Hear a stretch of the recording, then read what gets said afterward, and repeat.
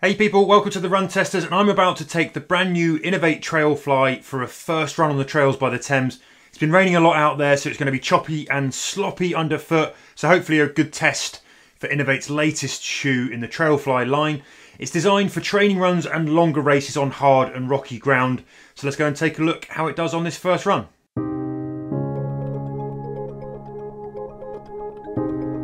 Some quick details then, and the TrailFly comes with deeper cushioning and a bigger drop than the TrailFly Speed sibling that also launched alongside this shoe.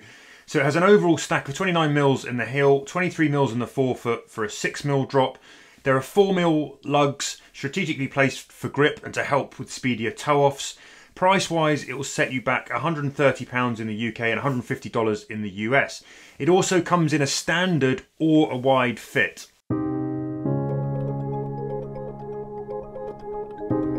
Let's have a quick shoe whip then. The Inov8 TrailFly features a graphene-infused PowerFlow Pro foam midsole. It's less rocketed actually than the TrailFly G270, and surprisingly, it's higher stacked than the TrailFly Ultra G300 Max, which is obviously a max cushion shoe. But there's a flexible Metashank rock plate in here for added protection on rockier trails. Plus you've got a toe guard up the front for a buffer against accidental rock kicks and those nasty toe stubs that can happen. Inside the shoe, you've got a 6mm thick boomerang TPU footbed. That's there to boost the comfort and that feeling of energy. That's also perforated to help with any water that gets in or sort of dissipate any sweat and moisture, that kind of thing. Now up top, you've got an air mesh upper that also comes with some thick Met Cradle strips, Inov8 calls Met Cradle strips, to connect the midfoot to the heel. That aims to create a better locked-in, secure feel when you tighten down your laces. The heel collars here, I'd say, are sort of medium, light to medium padded. The gusseted tongues are really quite more heavily padded. And if you flip the shoes over, you've got the graphene grip outsole that's become standard now on Inov8 shoes, with strategically placed 4mm lugs here that are not only designed to help you grip on descents, but also to get good traction in the toes for speedier and smoother toe-offs as well.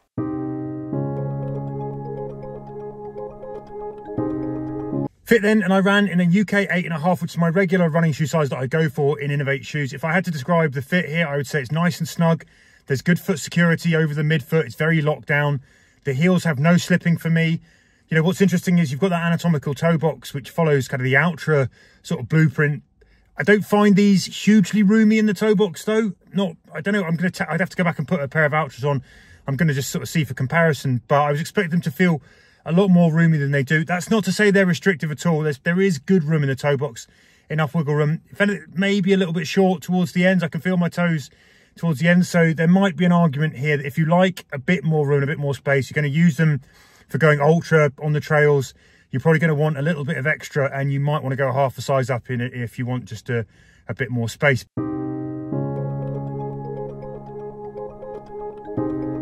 So I've just done my first run in the Inov8 TrailFly, and I did about 5 miles just short. So I started out with a 10-minute easy warm-up, then I moved up to somewhere around like a 6-10 mile pace for 2.5 minutes, and then I dropped back down to try and hit 7-minute mile paces for 3 minutes, then back up again.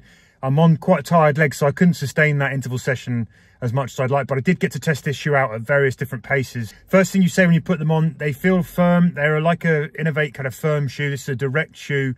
There's plenty of ground contact coming up through this shoe. The midsole is not squishy, soft, spongy at all. You know, it's a case for some sort of the new sort of super trail shoes that we've got where they're going for softer foams. This is not what you're going to get here from this shoe. Even though when you do the squeeze test, there is a bit of movement in the midsole. When you put them on, what you're getting is a very kind of ground feel ride here. It is very direct. That's not to say it's a bad thing. I'll come on to that in a second. It's built for hard packed sort of trails, compact trails. I've just been running along the Thames path here, which is exactly that. It's very flat, but it's very, very sort of, yeah, it's basically a compacted kind of groomed sort of trail. It was hellish, kind of puddly out there. So there's lots of sloppy mud there as well to test the grip. Now, overall, when I was running easy, yeah, I feel like this is a shoe that you've got to be willing to sort of clip along quite quickly. You've got to make your kind of foot turn over quite quick to not feel too much of that kind of ground contact coming up. There's not a huge amount of protection here, I would say, from the midsole from that first run. Caveat, I did that on quite tired and heavy legs, so as we do the review, maybe I'll find that slightly different. Now, when I picked up the pace and started to hit those sort of faster miles, that's when this shoe starts to feel a bit more like a nimble, agile, speedy trail shoe. It's, you know, I'm coming off running a lot in a road, in a lot of kind of spongy sort of fast super road shoes. This isn't like that. It's not going to give you kind of propulsion and that. It's expecting you to do a lot of the work. I quite like that in a shoe where you're having to do the work, and this shoe is going to come with you for the ride a little bit, and it's going to require you to be moving with kind of fast turnover, clipping your feet along, kind of basically driving into the ground and getting off really quickly. When it does that really well. It is nice and sort of agile and precise on those trails. I found the stability really good because you've got that kind of nice ground contact, you've got the feel coming up, and I was able to pick my way and weave through all the puddles quite nicely with that, with, you know, good reliability. When I hit sloppier sections, it dealt with those fine. I don't know I'd want to go, you know, doing muddy kind of cross country runs in it necessarily. So I was just running mainly flat trails there, although I did have to do some weaving and bobbing and picking my way through and sort of up the sides of the banks to keep my feet out the way of the puddles. But I'm kind of excited about taking this onto a sort of weaving trails, downhill, steep uphills and all of that kind of stuff, because I think it's going to be nice and precise. I think it's going to be really good for picking your way with speed and intent along trails. I think it's going to do a good job for that. Can't wait to get it out there and have a crack at that. Initial thoughts on distance. For me, the way I run, I think the shoe is probably going to be something that I maybe use for up to a couple hours. I think I'd want a little bit more protection if I was going longer and doing kind of ultras in them, but that's maybe different. If you're a faster runner, lighter on your feet, better at kind of picking your way, then this shoe probably could do a job for you over longer distances than that, particularly if you sort of start looking at people kind of higher up the tree than I am. I'm a bit of a slow plodder when it comes to the trails. But yeah, I will do a summary verdict back in the office.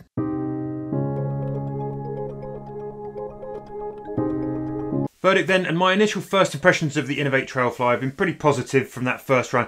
It feels like a grippy, nimble, sprightly shoe with a middling, firm, kind of direct ride that performed well on that first run, tackling the hard, compacted, but entirely flat trails along the Thames. Now, if you like your trail shoes well connected to the ground, there is lots of ground feel here.